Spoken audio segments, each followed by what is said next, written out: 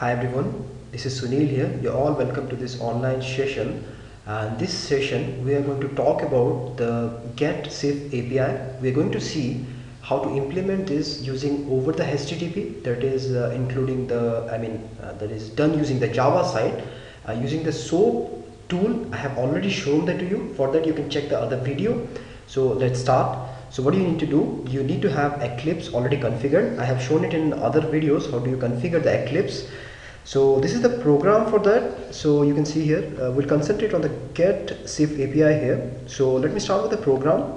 Just basic certain libraries it's importing, and then just the class, and then simply it's initializing a parameter, a properties file, and from there it's getting a lot of values, the ORS name, the username, the password, the link, and all those details.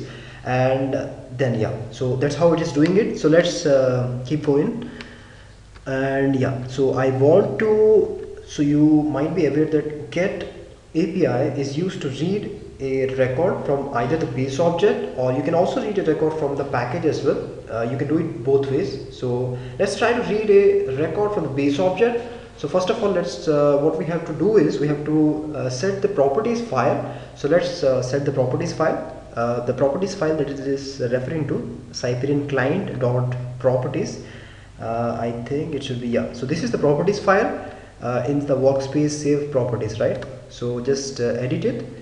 You have to make sure that you're pointing this particular, the parameters that are mentioned here are actually correct. Otherwise your code is not going to work. So the first thing, I want to invoke an operation in something like ORS underscore, let's say ORS online.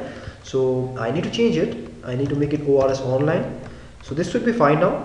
You can get this ORS from here also. Okay, I could also have copied it from here. Now since I've done it, so this is my, make sure that the server IP address is correct, otherwise it's not going to work, right? So I have done everything. Now this file is all set. Now let me go to the program. In the program I'm setting the row ID object here. You can also call this Get SIF API using many parameters. You can also send a cross-reference key, the source system name. There are many parameters through which this can be configured, but we'll try to make it simple. So all what I'm doing is I'm setting 184, the row ID object. So what I'm saying to in this program is I want to read the read the record with row ID object as 184, right? So that's what I want to do. Now I want to change that because I don't think there is any data here. I think what I do is I change this ORS to ORS underscore sample, because I think I already have data in there. So let me do that. And in C underscore party is the table. So let me log in into the database, and let's see what's in here. Yeah, that's okay. So ORS underscore sample, here I log in. Then let me check this.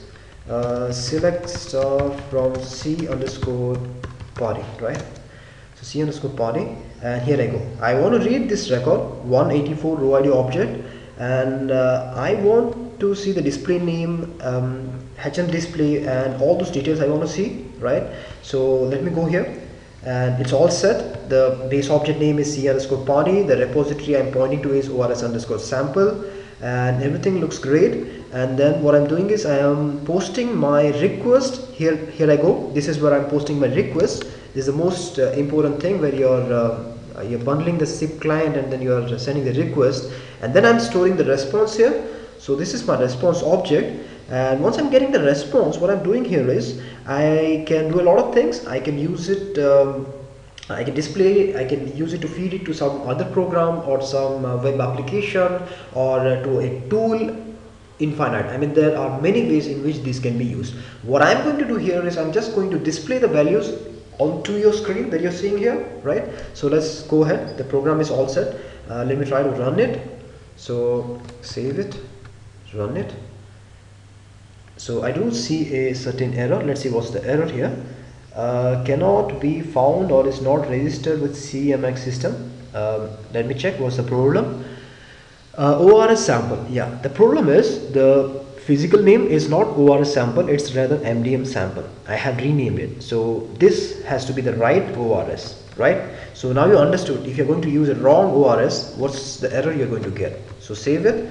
Now let me try to run it. So let me run it. So here I go. So you can see here, using this application, this is an external application. Using this, I have successfully made a connection with the MDM server, and I have fetched certain details of the customer. That's the display name and the HM display and all that. And let's say you want something more, you want to get some more parameters, then you have to check the documentation for that, the resource kit.